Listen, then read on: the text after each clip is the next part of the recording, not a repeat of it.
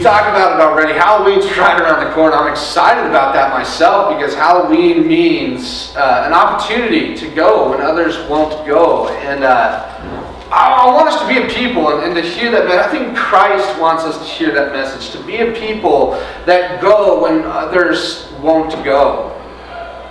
You know, when I think of that conversation, I was taken back to 9/11, and I don't know if you can remember where you were September 11th, 2001, but I can't forget. It's one of those things where it was just a haze in the air. I mean, I'm sure it was there before those that maybe, I'm not saying anybody's age, but maybe you were there during Pearl Harbor. My father has a vague memory of that, you know, when that took place. And it was just in the air of like sorrow that took place, you know. And I remember I was in the grocery store and I was checking out groceries. I had a free period. I was a senior in high school.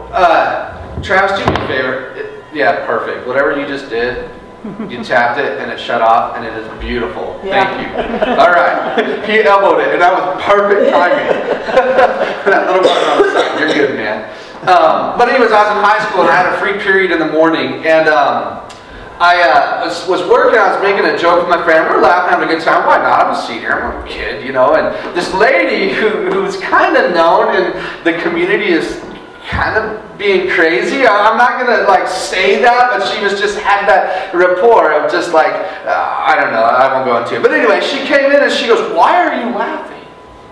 And as a kid, I'm like, "Why wouldn't I be? You know, I'm just doing life." And she goes, "Don't you know America's attacked right now? Thousands of Americans are dying." And in my heart, I'm thinking like nuclear bombs and like New York's now gone and all this. And I'm like, "What's happening?" You know, so she leaves and I go over to my boss and I'm like, what's going on? And he's like, "Oh, well, you know, an airplane flew into the tower." And at first, they didn't know if it was an accident. It was still kind of like in flux. They just knew other planes were missing too. And at the time, there was like 20 missing planes. I don't know if you remember that, but it ended up being 4. And I went home, turned on the TV, and I was seeing the smoking First World Trade. And I sat there long enough just in time to see that second plane hit it. And I'll never forget the chaos that the commentators, "Whoa, the second plane, this is not an accident." Everything just went crazy. And I had to go to school after that stuff. I had the afternoon periods. And I went to my school, and again, a haze over the whole school. I don't even think we learned a thing that day. Every TV had the news going. And one thing that stuck with me is that, you know, it's about 3,000, just over, was it just over 3,000 that died on September 11th. And a very common question was, where was God in all of that? And a very common answer from even myself at that time frame was, well, He was with the other 96,000 getting out. Those buildings, there should have been about 100,000 or so people that died that day. But only 3,000 died. And I don't mean to desensitize that, but only 3,000 died. Well, this week I kind of looked at some of those numbers because now they have them all broken down into like where they were just regular citizens. I think there were 1,700 normal citizens, and there was over 400 first responders that had died in that moment in history. And that really stuck with me because I remember watching those news stations that, as justifiably so, I'm not saying anything about anybody that ran away that day, but as thousands, hundreds, tens of thousands of people were running away from those buildings, there were some people that were running in to the buildings. That when the cries of help were going on, they responded and said, "This is our training, this is my call, I will go while others run away, I will go." It's always stuck with me. And this Boston bombing, is that like 2 years ago now? It's been a while, but when those 2 bombs went off in the Boston Marathon, I remember watching those videos too, and there was one particular moment in the marathon where these Marines, about 10 or 15 of them, had run the entirety of the Boston Marathon. And they had run through that section where the bombs were about to go off. And they had just finished the race. And they were exhausted when those 2 bombs went off. And while everybody, justifiably so, was running away, the Marines were the first ones that were running back in. I read this news article from one of the Marines, and it almost got me crying because he says, we understand why people run, but we're the Marines, and we're trained that when somebody says help, we help. And I went, hey man, I'm glad they're on my team, you know. Well, Christians today, I want to tell you today, you are first responders. There is a world out there. I'm not talking 9/11. I'm not talking Boston bombings. But I am talking about a world that's crying out for help. And we are the first responders to them. To tell them the saving grace of Jesus Christ. Halloween's just one of those opportunities to do that. I want to talk about a passage of Scripture, Matthew chapter 8, 23 through 27. About a time where the disciples were in a dark moment. Now, this isn't a dark moment. You can just give me one second. I'll explain this. You can hit the up arrow button. You're the man. So much grace, Travis. Thank you for helping me. They're in a dark moment. It's not a dark moment, though, where it's like 9/11. It's not like a kid's dying of cancer here. It's just a dark time that the disciples actually got to this place of so much fear that they actually thought they themselves would die. Now, a lot of humans can kind of substitute themselves into this thought that these disciples are going through. And in this text, there's 3 responses to the one emotion of fear that the disciples give. And I want to talk about those 3 responses today for us to kind of look at and talk about, because guys, you're going to go through some junk in life. I'm not bringing up anything new. Amen. You're gonna go through some junk, some really tough stuff. Maybe not like 9/11 type stuff, but stuff that's definitely going to put your faith to the test. And this kind of sermon is meant to encourage you today to look at those tough times as opportunities to be better, to grow, to become. But let's read the text. It is on the screen behind me. Thank you, Travis. You throw me up that. It's Matthew chapter 8, starting verse 23. Says, "Then he got into the boat, and his disciples followed him. Suddenly a furious storm came up on the lake, so that the waves swept over the boat. But, well, Jesus, he was sleeping. The disciples went, and they woke him up, saying, 'Lord, save us. We're going to die. We're going to drown.' He replied, 'You of little faith, why are you so afraid?' And then he got up and he rebuked the wind and the waves, and it was completely calm. The men were amazed, and they asked, 'What kind of a man is this? Even the wind and the waves obey him.'" Now again, the situation, you can throw the next slide for me, brother. The situation that we're kind of throwing out here today isn't exactly a 9/11 situation. I mean, this is just a boat of water, a boat that's in some water and it's being tossed a little bit, and they're fearing for their lives. But you do kind of have to put yourselves into the shoes of the disciples at that time frame. Again, they're in the boat, and Jesus just got done healing a miraculous amount of people in the text, and so ministry is going good. Not all the disciples are called yet, but those who are there, man, ministry is good. And Jesus is like, let's go to the other side of the lake, the Sea of Galilee, and let's go do ministry over there. And they probably can imagine they all get in the boat and they're like, yeah, this is a good day, you know. And one thing about the Sea of Galilee is that it's 600 feet below sea level. And what's so remarkable about that, and that even to this day, the Sea of Galilee has some phenomenal weather experiences to this day on it. And what happens, and I don't want to explain weather to you, but the warm weather comes off the ocean coastline like that, and it hits that really steep drop to that 600 feet Sea of Galilee, and that friction will go so intense that there are some storms that take place on the Sea of Galilee that you just don't find on other lakes because of how low it is in the world. Okay, so think about this as the disciples are all excited and they're just doing their life, and all of a sudden you hear that in the distance. Now friends, how many of you lived out east? Really far out? Yeah, okay. The thing about out east is that they have a different concept in terms of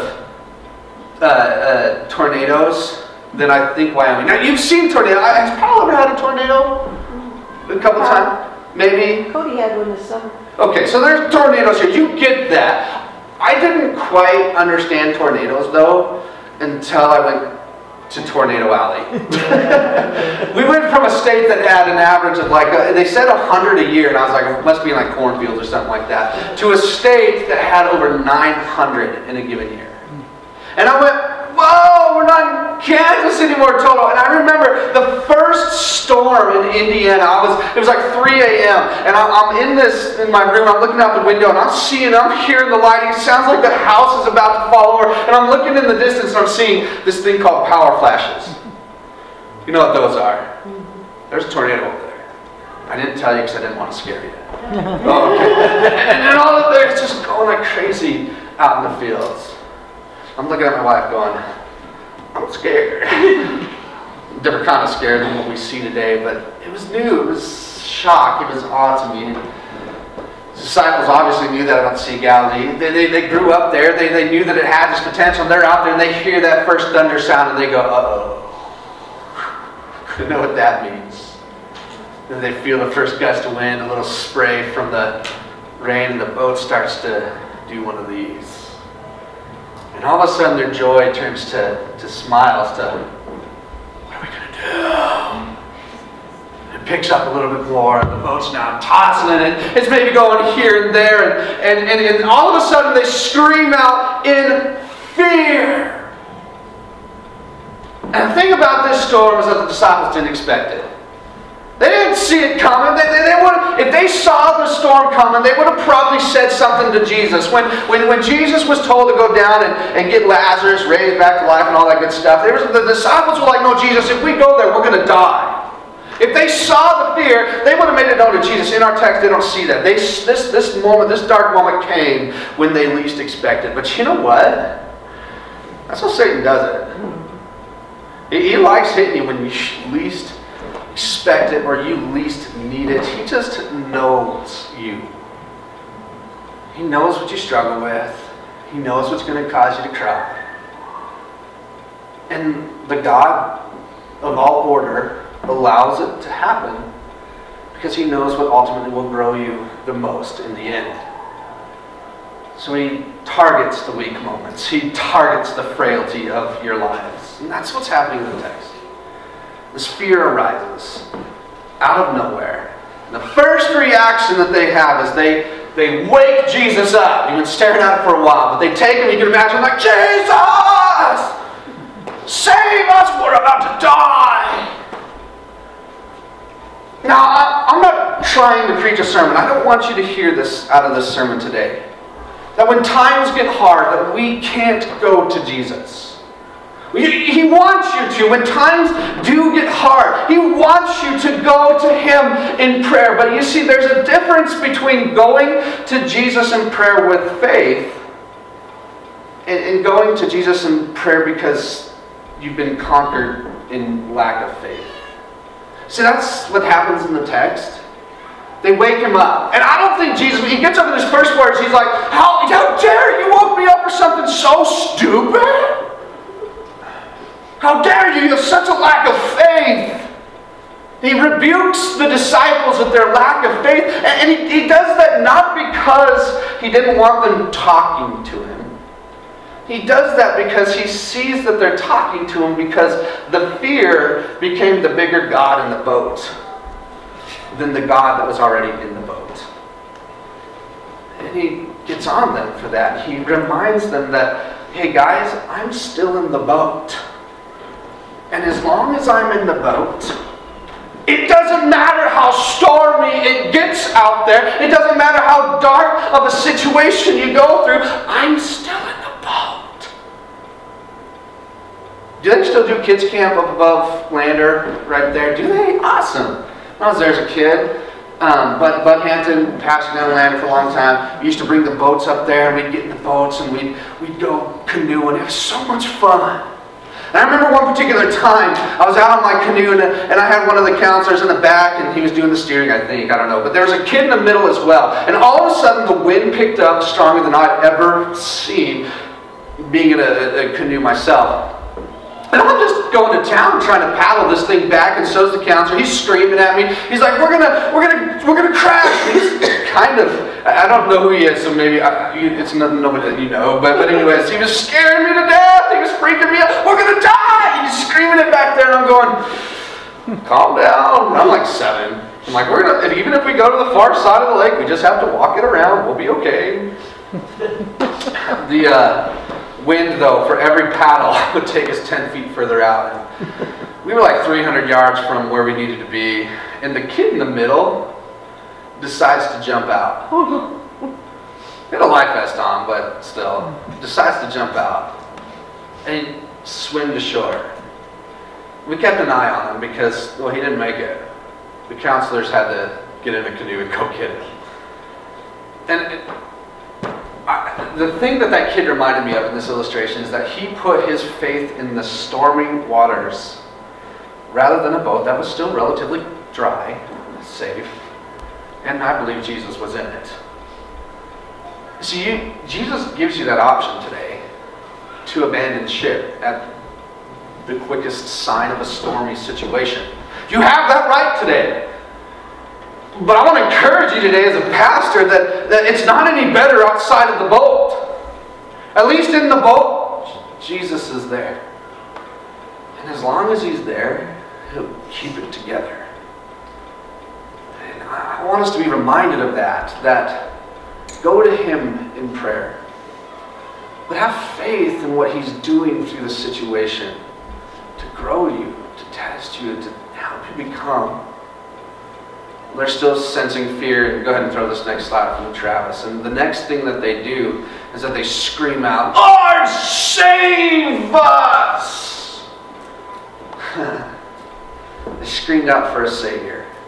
Now, that's again, I'm not trying to preach a sermon today that says you don't need a Savior. I'm not. If you hear that today, then you're not listening. You need a Savior from the sin death. You need Jesus in your life to help you get this thing done. You need him to help you with the sin struggle. But see, you got to finish the sentence. Because they go, Jesus, save us because we're about to die. And the reason that Jesus responds the way he does, why are you waking me up with this? You have such little faith. Is he looks at them and he says, don't you know? I am the God that holds death in the palm of my hand. My daddy in heaven, the triune effect here, holds death in his hand. In other words, he was looking at them and saying, friends, you will not die today unless God allows it. Now friends, that should give you some sense of relief today. It really should. Let me just encourage us. When you live your life with Jesus in the boat, let me just encourage you today. You cannot die unless God allows you to die. That should cause you to live pretty fearlessly.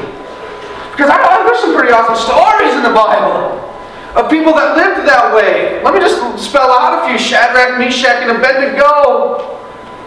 They walked through flames. I don't suggest you go try that.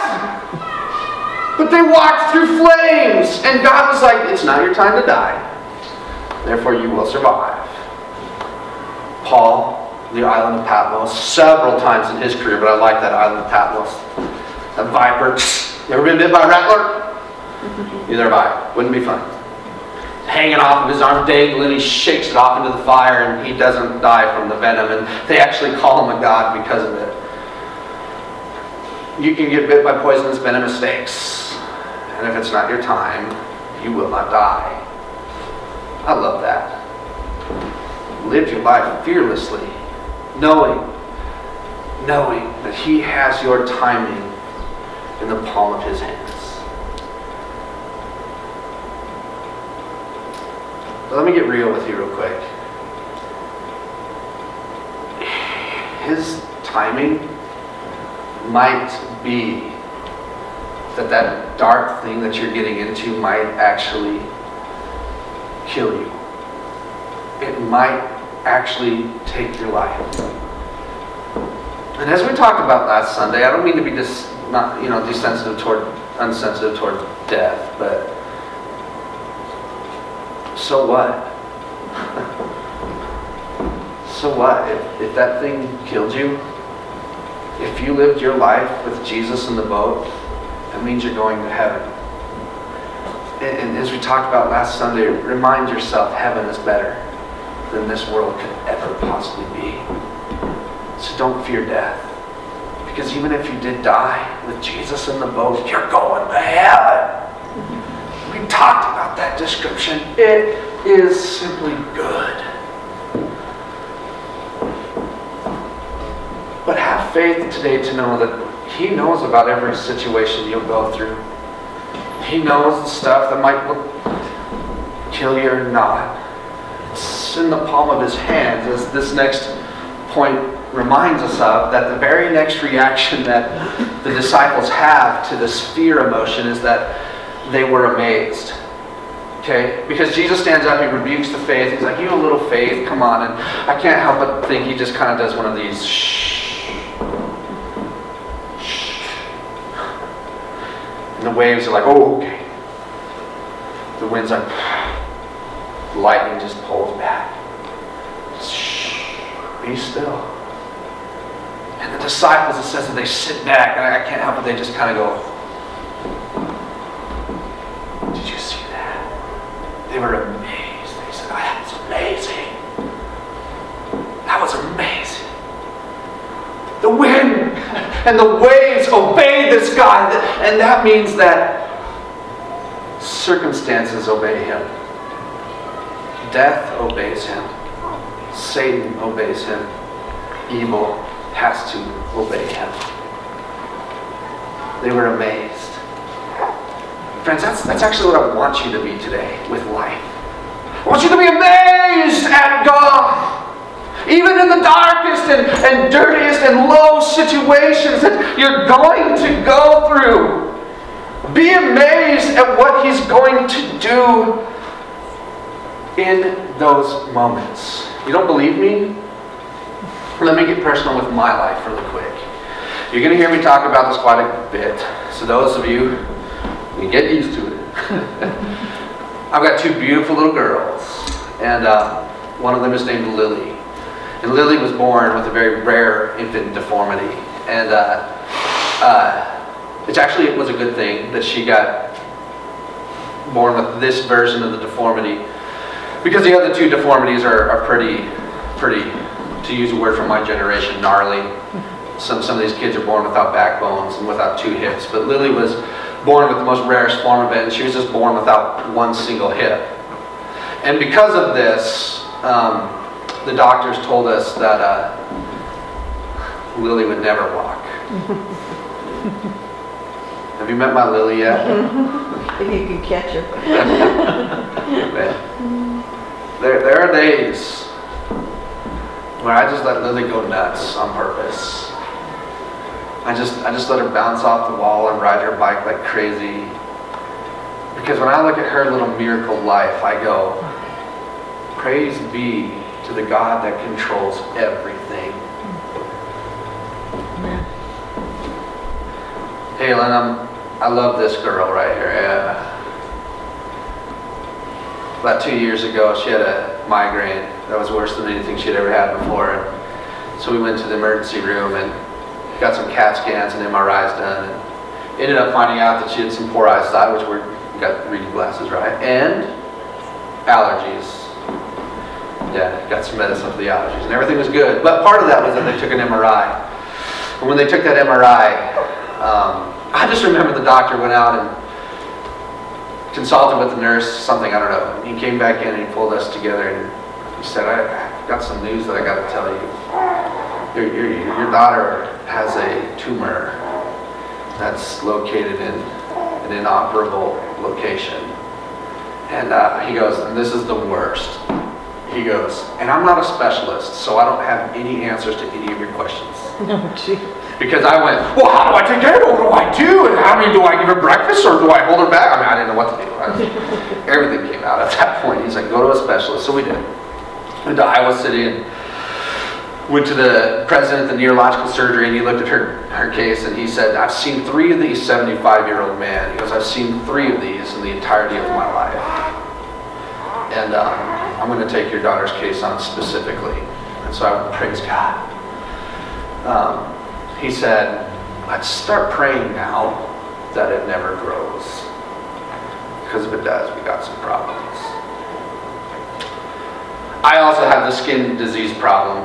I don't have leprosy. You can shake my hand. It's just inverse psoriasis. It's gross. It's an internal thing, overactive red blood cells. So I was at a doctor's appointment the same day. We learned all this about her, and I was sitting in my what do they call it? Skin doctor? Dermatologist. What is it? Dermatologist. Dermatologist. I don't know why I couldn't think of that this week. I was like, I'm going to just say skin doctor. I was sitting in my dermatologist appointment, and this lady sits right next to me. She comes in, I saw her, she sits right next to me. There's all these open chairs, kind of like today's service. There's all this open chairs. And she sits right there. And I'm kind of going,